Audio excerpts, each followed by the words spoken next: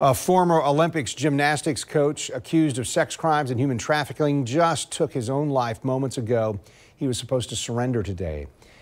The 63-year-old John Gettert had ties, to former sports doctor Larry Nassar, who's spending decades in prison for sexually assaulting gymnasts. Gettert was head of the coach, of the 2012 U.S. women's team, which won gold. Grant Herms with our sister station in Detroit explains the allegations against him. Gettert had agreed to surrender himself to law enforcement earlier today. He was supposed to be in court over video this afternoon, but never showed. And now we know why. Former USA Gymnastics coach and owner of Twistars Gym in Lansing, John Gettert, taking his own life just hours after charges were announced against him. Earlier in the afternoon, Michigan Attorney General Dana Nessel saying Gettert was supposed to be arraigned in Eaton County Court. Gettert never appearing by video as expected.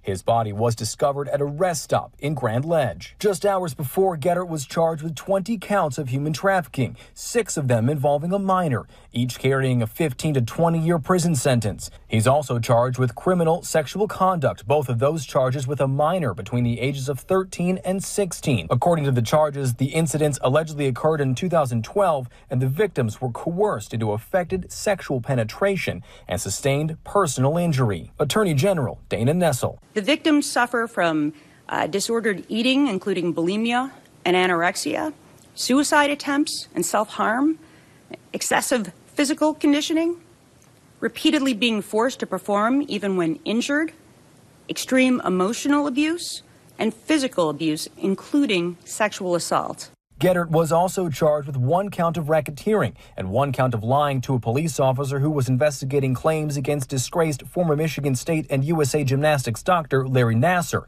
The Attorney General adamant Gettert was his own case that will not have an impact on their ongoing investigation into Nassar's time at Michigan State.